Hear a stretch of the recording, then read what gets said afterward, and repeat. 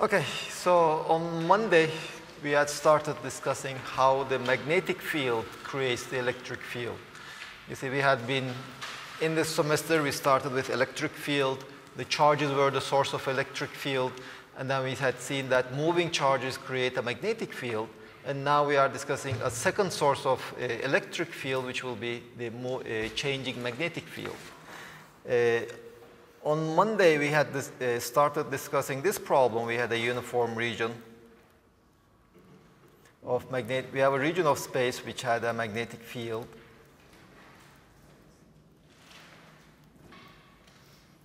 And in it, we imagined some rails. On these rails, there was a rod, a conducting rod that was moving with some speed v. And we had seen that this moving rail creates a current, and because it pushes the charges around, there are the electrons in this conductor. If it's a metal, the electrons feel a force due to the motion. And what's the direction of the force the electrons feel? To the left, to the right?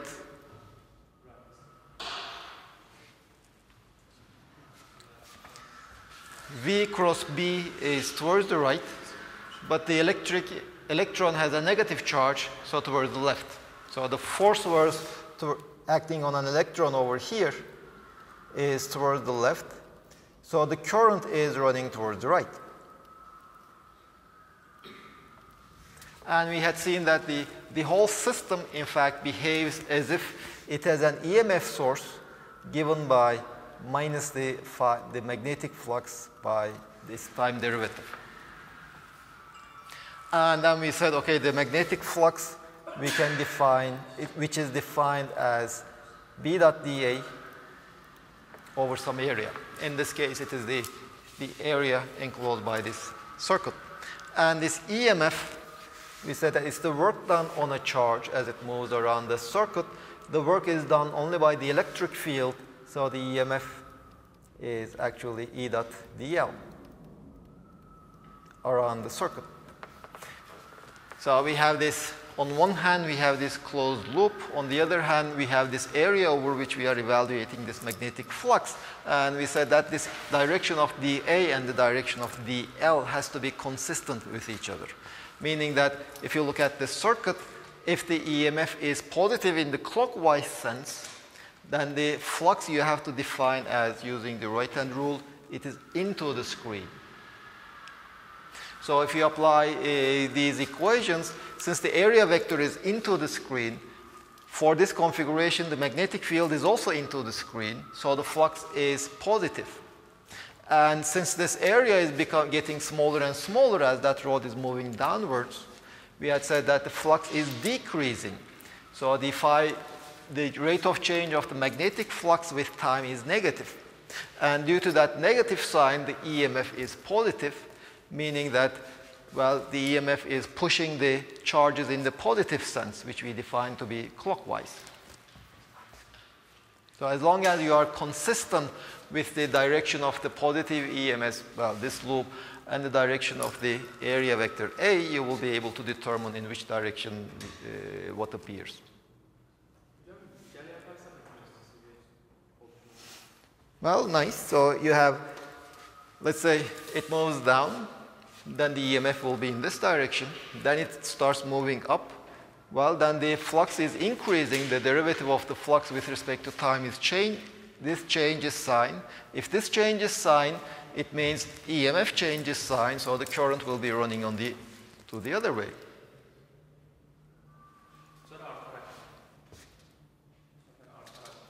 Well, let's say if the rod is moving upward, again, let's say this is our positive direction for EMF, then the area is pointing inside. The flux is positive, but the flux is increasing if the rod is moving upward. Since the flux is increasing, this derivative is positive. This negative sign just means that EMF is negative. Meaning that since the clockwise sense was the positive sense, we had defined that to be the positive sense of the EMF. EMF being negative, meaning that it will be pushing the electron the other way around, the counterclockwise sense.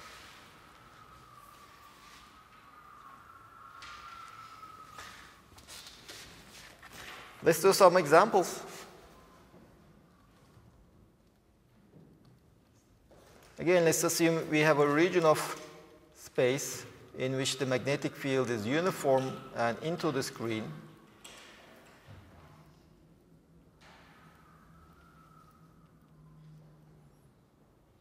And let's say in this region, you take a circular loop.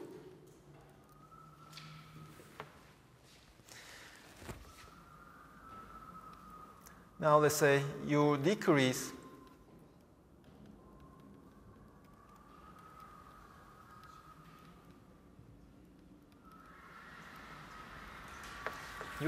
R. What will be the direction of the current induced?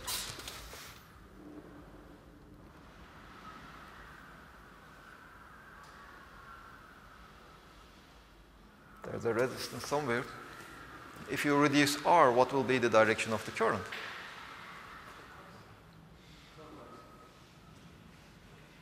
Clockwise, counterclockwise.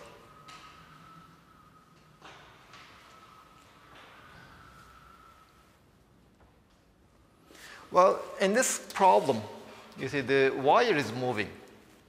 You can, if you like, you can use the force law. You just take this segment. If R becomes smaller, it means this segment is moving in that direction. If that segment, the electron in that segment will also be moving in that direction. So they will feel a force in this direction. So since the electrons will be pushed in this direction, the current will be counterclockwise.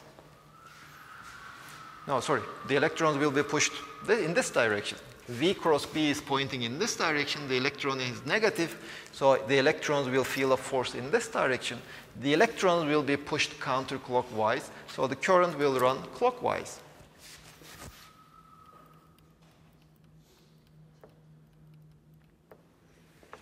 Now let's use Faraday's law. First, you need to choose some positive direction of the EMF, clockwise or counterclockwise. Clockwise. Okay, so let's say that you choose the EMF to be positive if it is clockwise. You will be evaluating it in this sense. What is the direction of the area vector that you should choose consistent with that clockwise loop? Into the screen. So the flux, is it positive or negative at this moment? It is positive. The area vector is into the screen. The magnetic field is into the screen, so the flux is positive. Well, does the magnitude of flux increase or decrease as the loop shrinks? It decreases. A positive quantity decreasing in magnitude, it is just getting smaller. So the derivative of flux with respect to time is negative.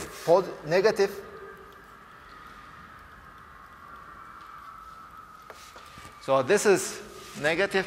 There is another negative sign, so that is positive. If that EMF is positive, and we had chosen the clockwise sense to be the positive direction.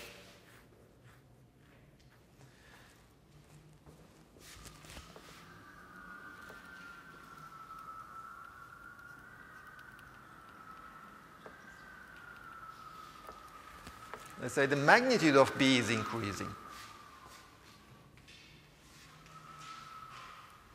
Oh, before continuing, let's continue with this one.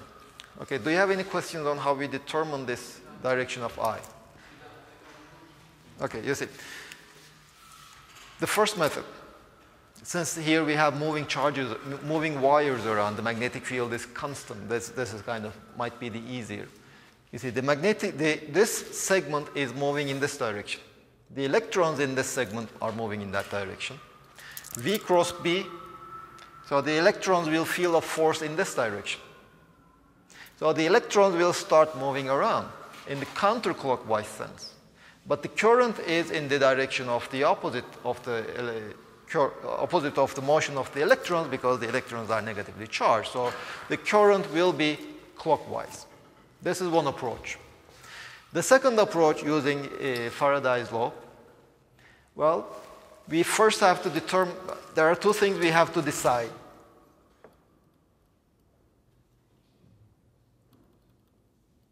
First, the positive direction of the EMF. Is the EMF considered to be positive if it is pushing the current in the clockwise sense or in the counterclockwise sense? It is a choice. The result doesn't depend on your choice. Let's say in this case we chose it to be, in the second round, let's choose it to be counterclockwise. So I will say that EMF is positive if it is pushing a current in the counterclockwise sense.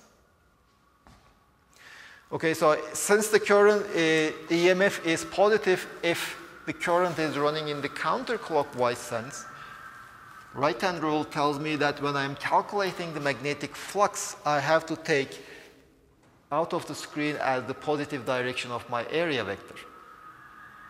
They have to be consistent. Okay, if the area vector is pointing out of the screen, magnetic field is into the screen, so the flux is negative.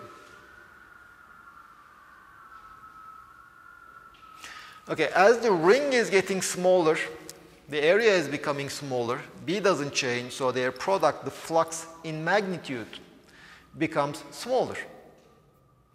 But you see, flux is a negative quantity whose magnitude becomes smaller. That means the flux is increasing with time.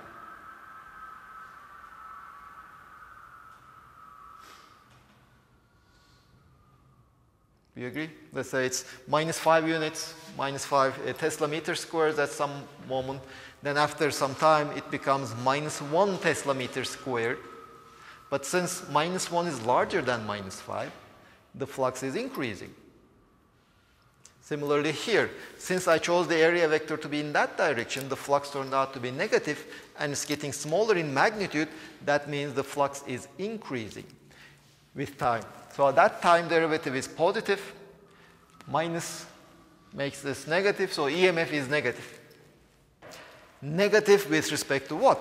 But remember, first we chose the positive sense of the EMF. We said that we decided that I will consider the EMF to be positive if it is running a current in the counterclockwise sense.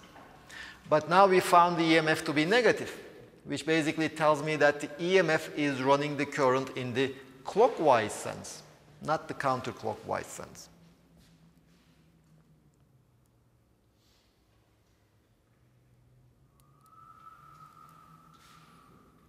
Other questions?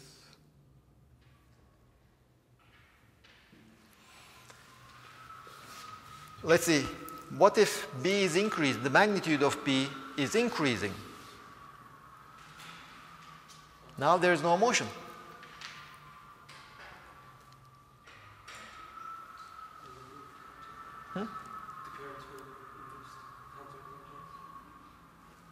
Counterclockwise. Anybody else?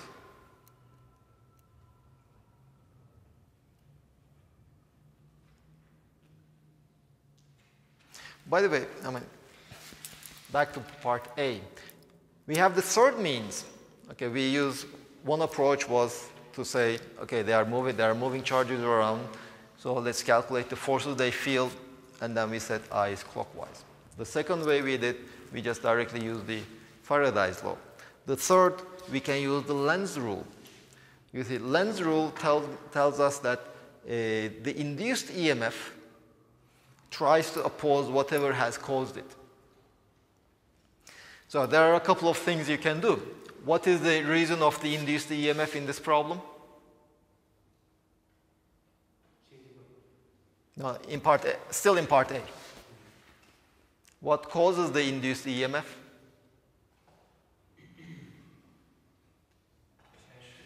The shrinking.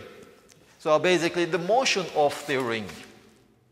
So the ring is moving in this direction, so the current should be such that it should create a force in the opposite direction to oppose it. Well, what should be the direction of the I if there is a force that would oppose the shrinkage? Remember, the force is I dl cross B. Now, if you take dl to be in this direction, if you assume I to be in this direction, then dl cross B is outward. Great. So there is a force that tries to prevent the shrinkage. What else can you say is causing this induced current? the change of flux. You see, let's say A is in that direction, the flux is decreasing. A is in that direction, the flux is positive, so it is becoming smaller and smaller.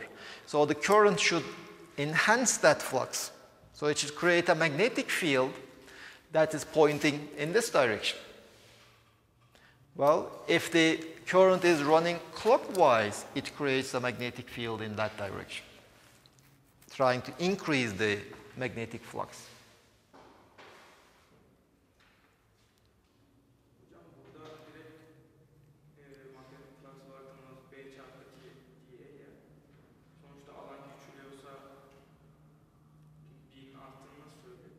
No, I'm not saying, I mean, I'm still discussing part A. Now we will start part B. Any questions on part A? You see, just don't pick one of the three means of looking at this problem and say, okay, I got that, so that's fine. Just try to, I mean, you should be able to apply all three perspectives.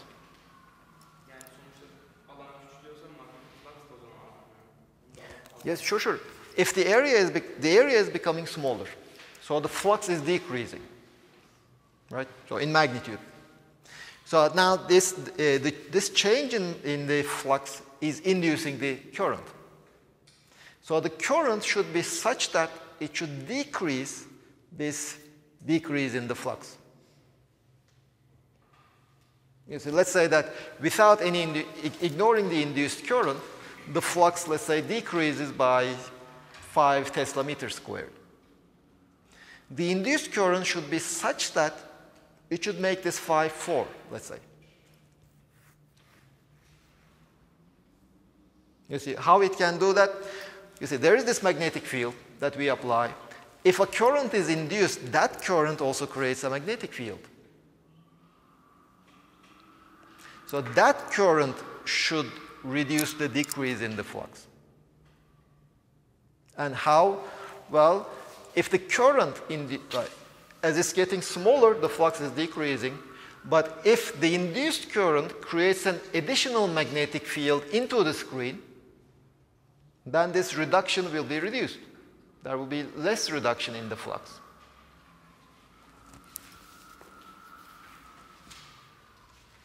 Let's say, okay, any questions on this lens rule?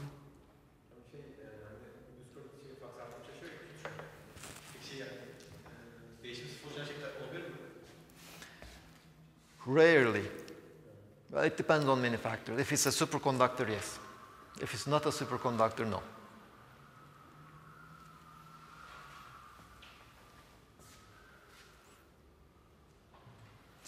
Now let's look at this part B. Again, the same system, but I don't touch the wire. I just change the applied magnetic field. I create a larger magnetic field. So what will be the direction of the current?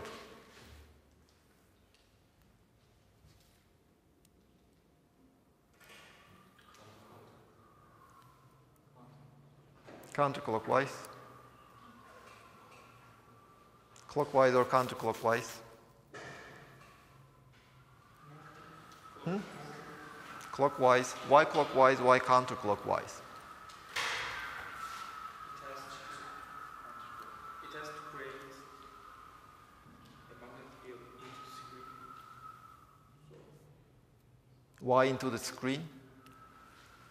Because the magnetic flux is decreasing and... Decreasing or increasing? B is increasing. Şimdi azaltıyor. Akımda yenisini oluşturmaya çalıştığı için azaltma. Now, why does the current I mean, you see, first, forget the current at the beginning. You see, what can you say about the flux? Does it increase or decrease? Decrease. What is it positive or negative? The flux?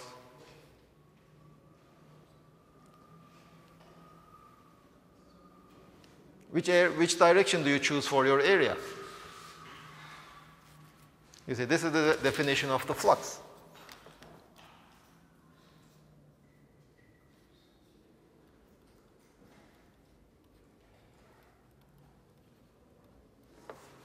What is the direction of your dA? Well, it's up to you. Just choose. Either outside or inside. It's up to you. Okay, outside. So dA is pointing outside. So if dA is pointing outside, B is inside, the flux is negative.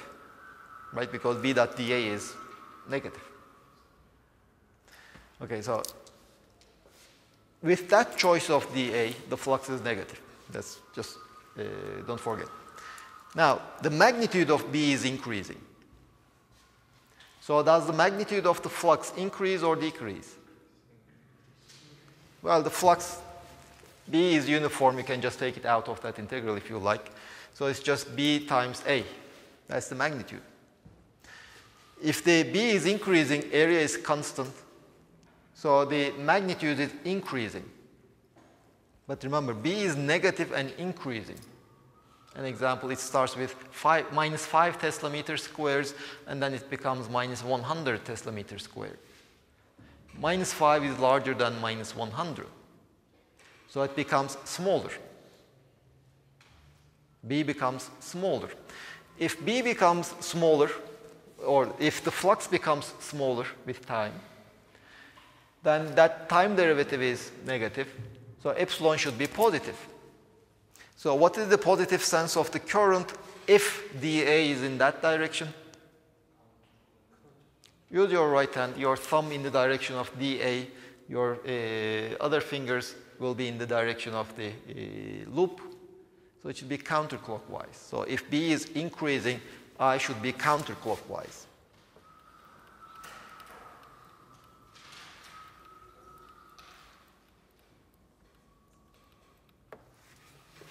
Let's see, another way of looking at exactly the same problem using Lenz's rule. Well, B is increasing. Nothing is moving. B is increasing in that direction, so the induced current should create a B in the opposite direction to counter the increase in B. Well, to create a magnetic field in the opposite direction, the current should be running counterclockwise.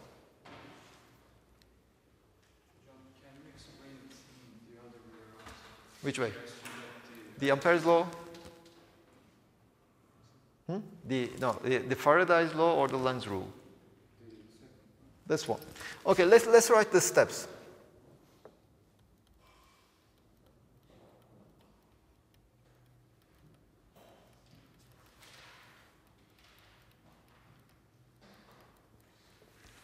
So the first step, we should calculate the flux. To calculate the flux, we have to choose a direction of dA. It's a choice. I mean, it doesn't change anything. The results will be the same no matter which direction you choose. But in the last example, we chose the dA to be pointing out of the screen. Inside, fine.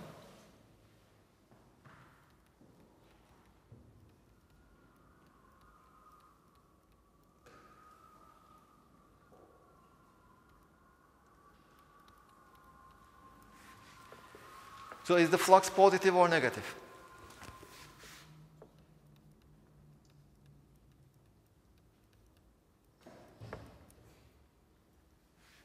Well, let's see. dA is into the screen.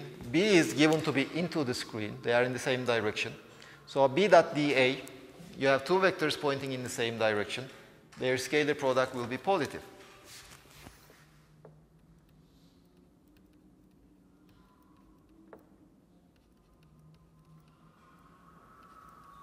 So we have the positive flux. Now let's look at the magnitude.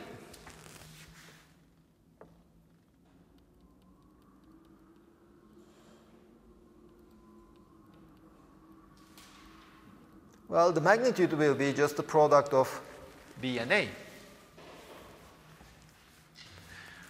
Since B is increasing, these are just the scalar numbers. This is not a scalar product, it's just product of ordinary. These are the product of magnitudes. B is increasing, A is constant. So this magnitude of phi B is increasing.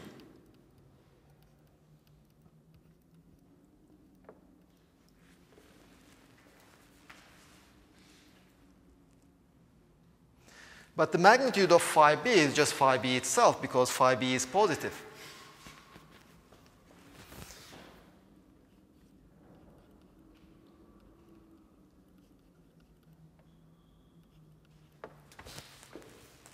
So I'm just combining this result, that phi b is positive, and this result, that the derivative of the magnitude of phi b is positive. The magnitude of phi b is just phi b because phi b is positive.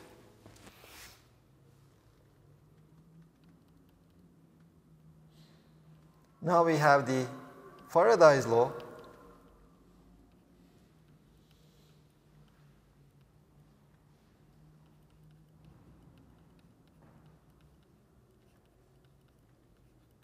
Which just states that the induced EMF will be minus the rate of change of the magnetic flux passing through our loop.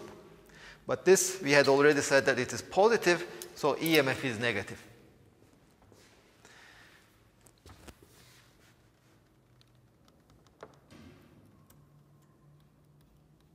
Now the positive direction of EMF.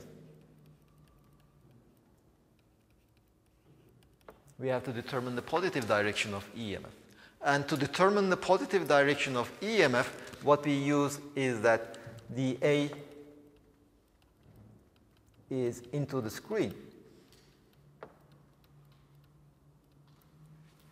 Well, if dA is into the screen, what is the positive direction of the EMF, clockwise or counterclockwise? Let me see your right hands. Your thumb should be pointing in the direction of dA. Your fingers show the direction of the positive sense of your loop. So it's clockwise.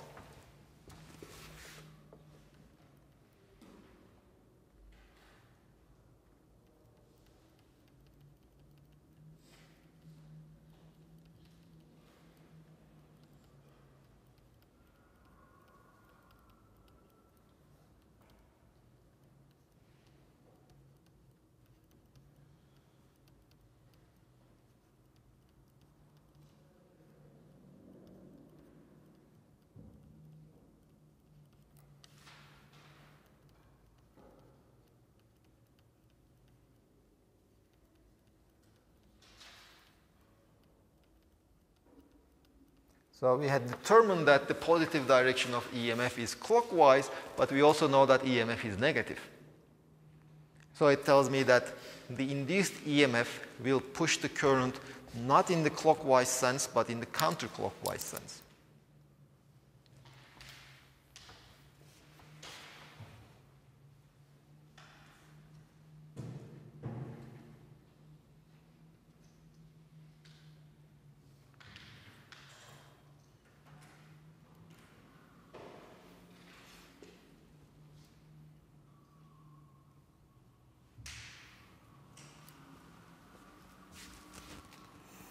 Any questions on this?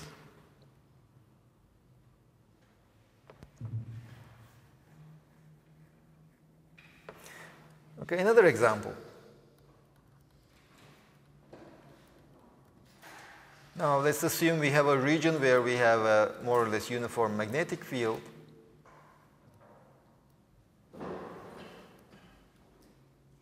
And in this region, I put a solenoid. No, I put a rectangular loop.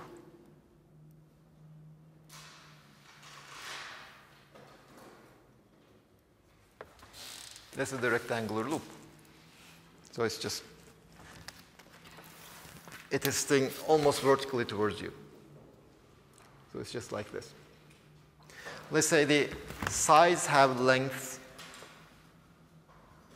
A and B. Okay, how would you like to choose the area vector of this loop? You see, you need to make, there are two things we have to determine. The direction of the area vector and the direction of the loop encircling that area. They are just arbitrary. You can choose whichever way you like, as long as they are consistent with each other. You either choose your loop direction. For example, you can choose your loop direction in this sense. If this is the sense of your loop, then the area vector should be in that direction, towards your right.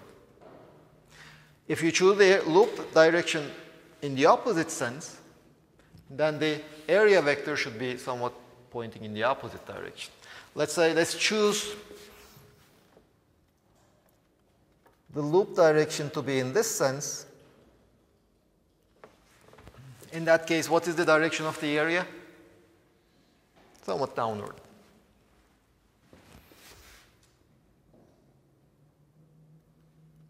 This is dA.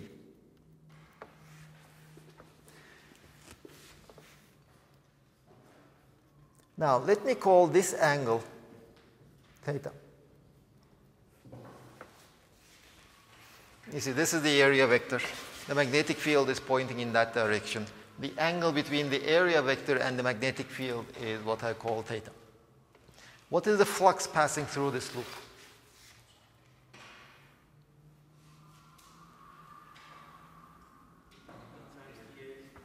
It's B times dA. The flux, the B is uniform, so it's just B dot dA, B dot A, the scalar product, which is the magnitude of B, magnitude of area times cosine theta. The magnitude of area, if you like, is just the product A times B.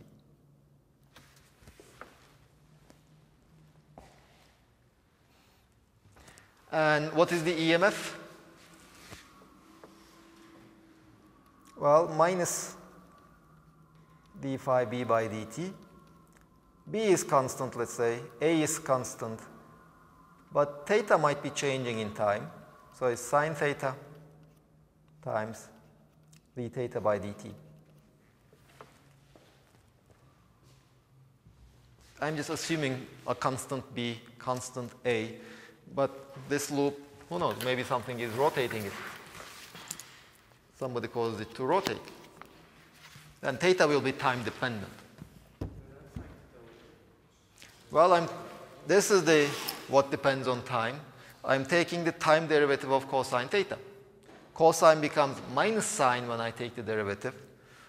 But you see, Faraday's law also has a minus sign. There's one minus sign over here, another minus sign is due to the derivative of the cosine.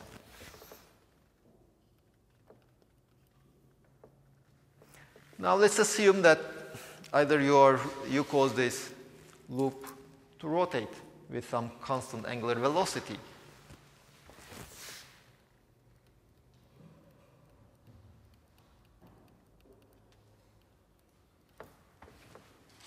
As a function of time, this is how that angle theta changes. Then we have an EMF given by BA sine omega t times omega. It's epsilon 0 sine omega t.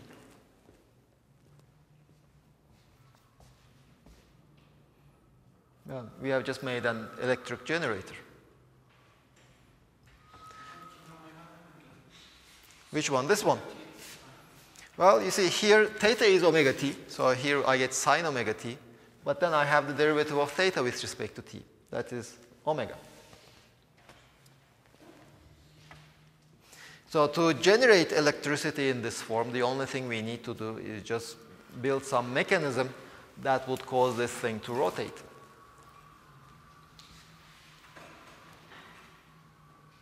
If you like, you can use dams where you store water and then let the water fall from a height and just put some pellets over here which starts rotating when the water falls on them. Or if you like, you can just use some gasoline, burn the gasoline, and the gasoline rotates the crank of your engine.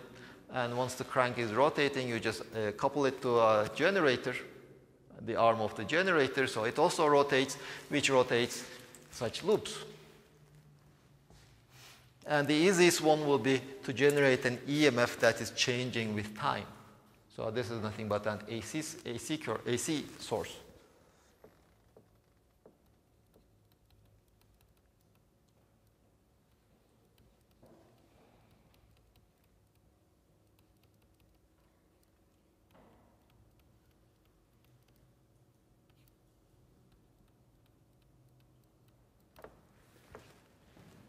-15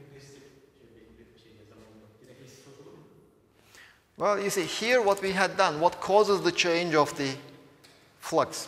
In this case, the flux is changed due to the motion of this loop. Well, instead of changing the flux, you can change the magnetic field. The area remains constant, let's say. Theta will still be changing in that case.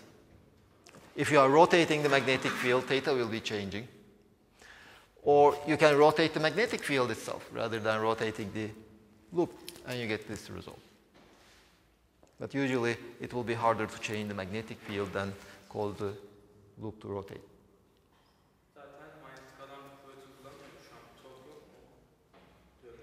At this moment, no. You see, if there is no current running through it, there won't be any torque. Let's see what the torque does. Let's see, suppose that at this moment, it is rotating clockwise sense, this loop. At this instant, what will be the direction of the current?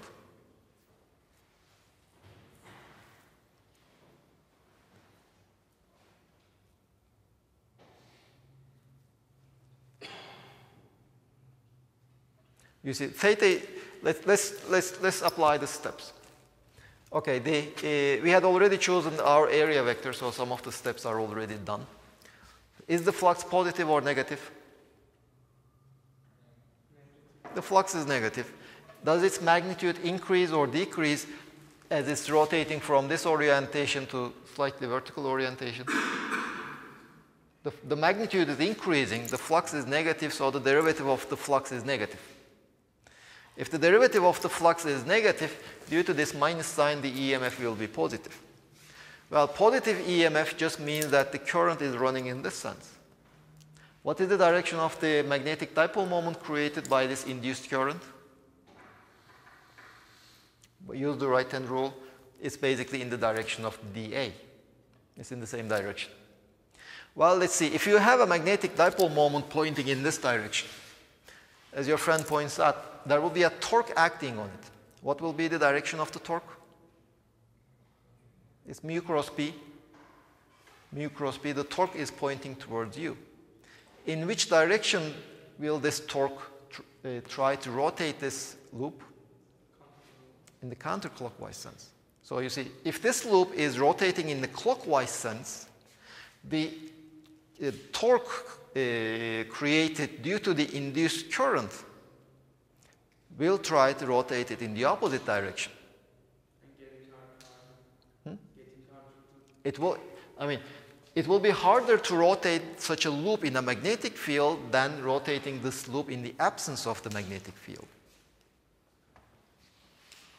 And we also see another application of the Lenz rule.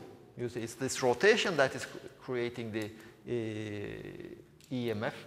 So that EMF induces a current which creates a magnetic dipole moment which will try to rotate the loop in the opposite direction. So it will make it difficult for you to rotate. You see, otherwise you will violate energy conservation.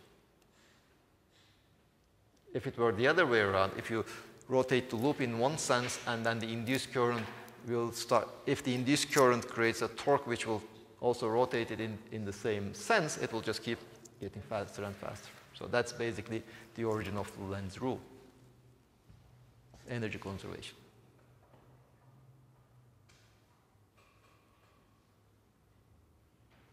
Okay, let's give a 6-minute break, and at 50 we will start.